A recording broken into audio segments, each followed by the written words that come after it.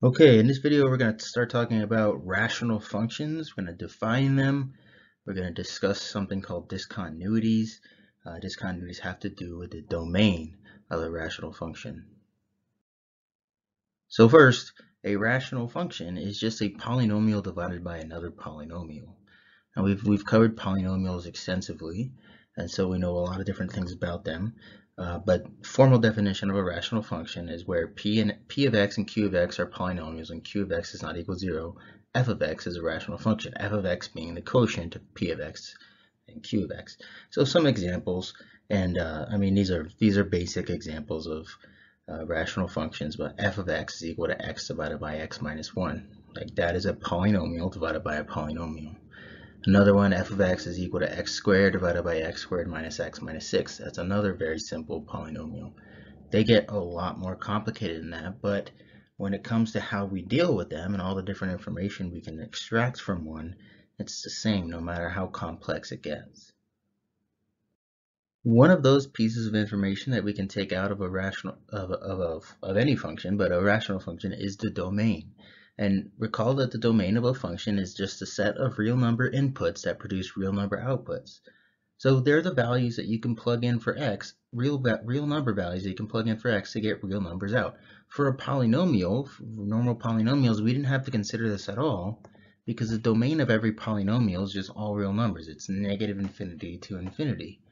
However, for a rational function, because we're dividing and we're not in math, we're not allowed to divide by 0, we can get some domain restrictions. So for example, if f of x was my rational function and it consisted of some polynomial p of x divided by some polynomial q of x, then when q of x is equal to 0, we would have domain restrictions. So let's look at an example of what that would look like.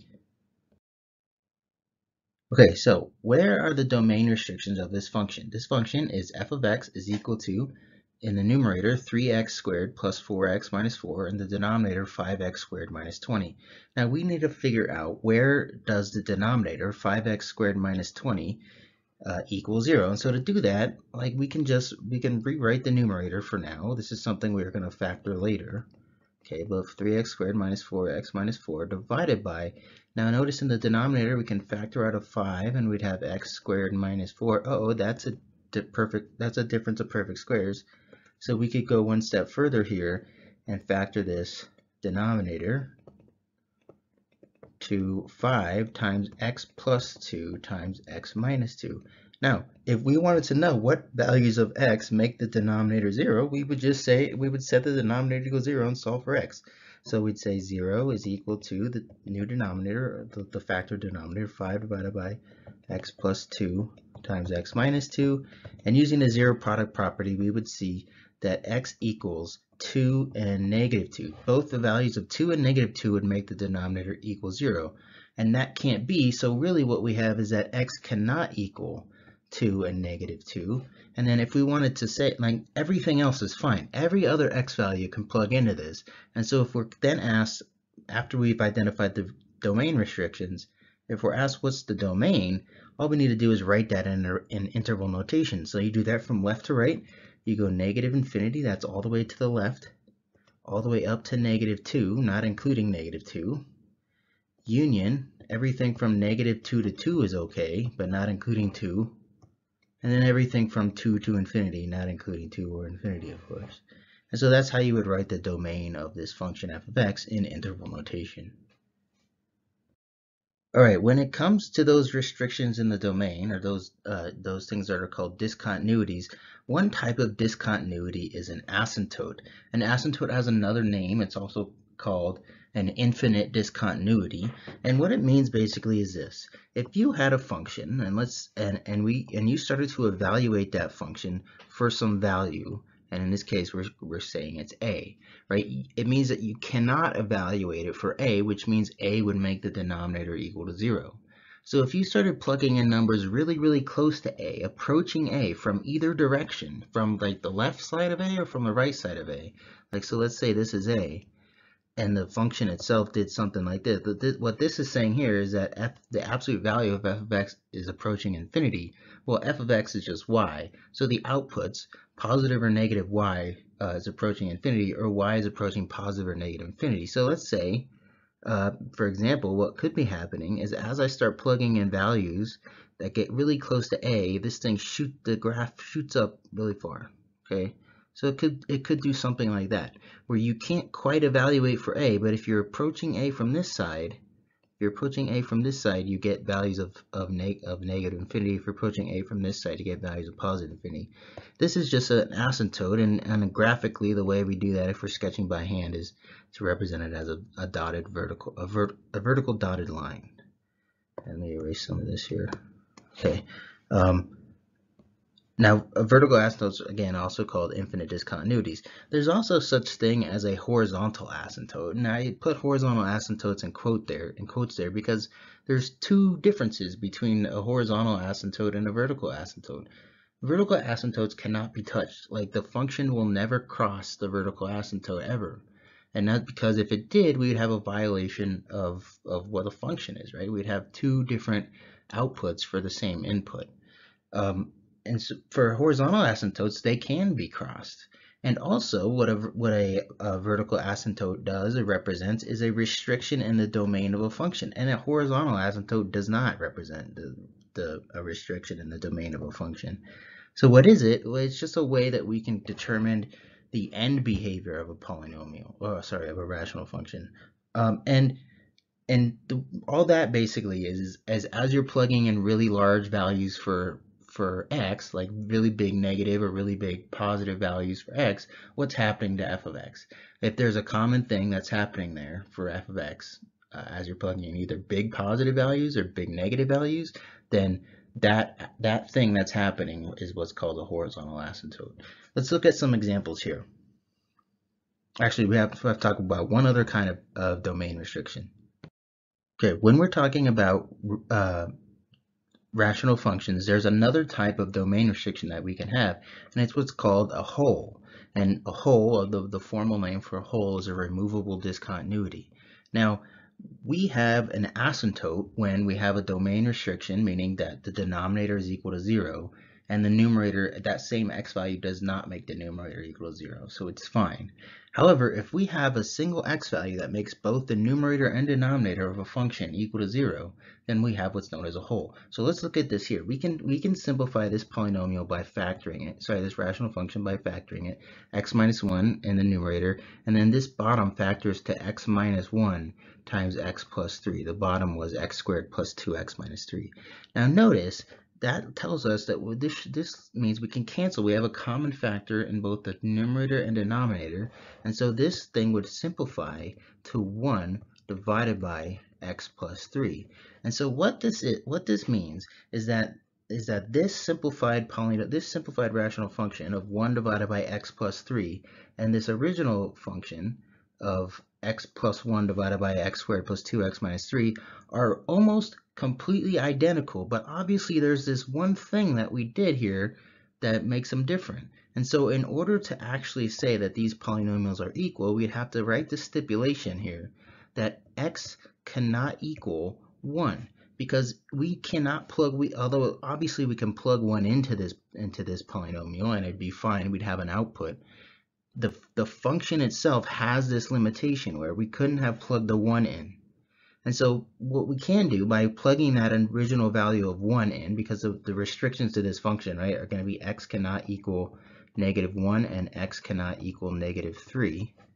Sorry, x cannot equal +1 and -3. +1 and -3. We know that the x equals -3, that was going to be a vertical asymptote at the line x equals -3, and then this x, it cannot equal 1. That means there's a hole there, and the way we could find the hole is by plugging this value of 1 back into my simplified function here. So I can determine where the hole of this polynomial is. It's at the point 1 and then f of 1, where f is the simplified polynomial. So basically that means it's at, right, 1 comma, and then if I plugged 1 in here, I'd have 1 divided by 1 plus 3, which is 1/4. Okay, so 1 comma 1/4. That is the x and y coordinates of a hole. Graphically, this is what it would look like. Okay, this is the graph here, like this is a cutoff portion of the graph. We'll talk a lot more about that soon. But notice how the whole right here, it literally is just a blank space. It's like as if somebody just plucked that x value out of the graph and said there's a hole there. Okay, so here's an example where we are going to figure out all of these things about a polynomial, about this rational function. These are things we can figure out about any function, but for a rational function, if we start by looking at the domain and its restrictions, we can learn a lot.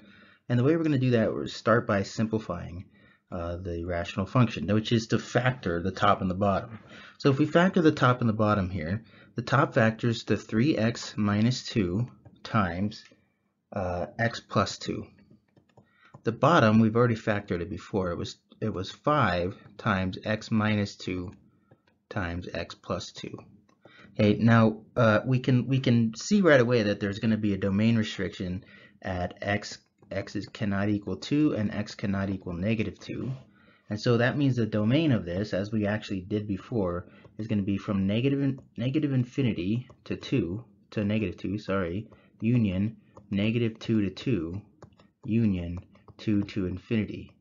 Right, and what are these kinds of discontinuities? Well, notice here that the x plus 2 factors is common, so it cancels out. And so what we really have is a simplified polynomial now, where it's 3x minus 2 in the numerator divided by 5 times x minus 2. Okay, and in this case, x cannot equal negative 2. Okay, so that means that this x minus 2, this value that would make the denominator 0 of this simplified function, that is a vertical asymptote. So we could say there's a vertical asymptote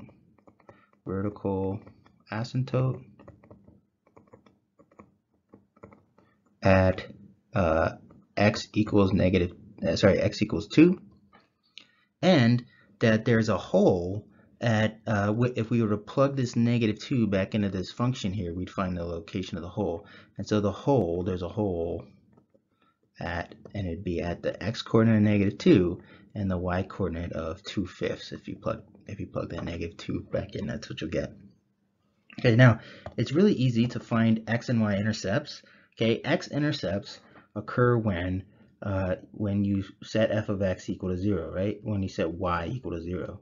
So if we look at our simplified simplified rational function, and we said 0 equals 3x minus 2 divided by 5 times x minus 2, then what we would do is we could just we could figure out when is this equal to 0. So when is a fraction equal to 0? A fraction is equal to 0 when the numerator is equal to 0. Okay, so we set 3x minus 2 equal to 0, and we find that at x equals 2/3, there is an x-intercept, so the x-intercept is at 2/3, and then the y value at an x-intercept is always 0. For y-intercepts, we just plug in 0 for x. Okay, so f of 0 is equal to a y-intercept. So for this one, again, if we want to know what the y-intercept is, we'd say, right, the y-intercept is at 3 times 0 minus 2 divided by 5 times 0 minus 2. So that'd be negative 2 on top divided by negative 10, so 1/5. That's just positive 1/5. So the y-intercept is at 0, comma 1/5. X coordinate of a y-intercept is always 0. Now the end behavior, this is kind of something you have to think about pretty carefully here. And it's possible to do this just by looking at it. And if we think about it, right, end behavior, remember, was the limit as x approaches positive or negative infinity, that's supposed to be infinity, of f of x, right? That's what the end behavior is. So if we take turns by plugging in really big positive and really big negative values, we can figure out what the end behavior of this rational function is. So just really quickly, right, what would be f of like positive infinity? And we're not actually going to use positive infinity. We're going to use a really big number. So what would this be? Well, it would be 3 times huge big number, right? 3 times big number minus 2. So 3 times big number minus 2, 2 is such a small number that this is going to be 3 times really big number. So think of it like maybe 3x, right? Divided by, and then 5 times really big number minus 2. So really big number minus 2. This number is so big that subtracting 2 basically means nothing. So consider that just a big number, and we're multiplying that by 5. So it'd be divided by 5x. then the x's can cancel and we would have 3/5. So when we plug in a really humongous value for x, we're going to have 3/5. And that will be the same thing that happens if we plug in a really big negative value for x. So like if we had it be 3 times negative big divided by 5 times negative big, and we'd still cancel out the x's and we still have 3/5. So the end behavior here is that the limit as x approaches positive or negative infinity of this function f of x is equal to 3/5. That's the end behavior. All right, so let's just look at the graph of this real quick. This is the random. We'll talk about how to generate this graph, but this is the graph of this is the original function we had. Notice if I turn this new function on, which was the simplified function, it's the same thing, right? That function and that function, they look exactly the same. However, we also know that at x equals 2, there was that vertical asymptote, meaning if we zoomed out really, really far and then zoomed back in, like we could see that that line doesn't ever quite touch it. Simply put, that there's a domain restriction at x equals 2, and it's because there's a vertical asymptote there. It's a removable, an infinite discontinuity. And then if we turn off our original function and we're looking at this simplified one, we can see that, actually, let's go back to the original one. If we were to zoom in, like if we were to like trace the values here, you can see that at that -2, we have an undefined. And the way we'd represent, we can determine where that is by plugging that -2 back into my simplified function. And that is a removable, that would be a removable discontinuity. And so there's a hole right there in that function of at -2, 2/5. So that's that's graphically what those look like. There's literally something plucked out of that graph.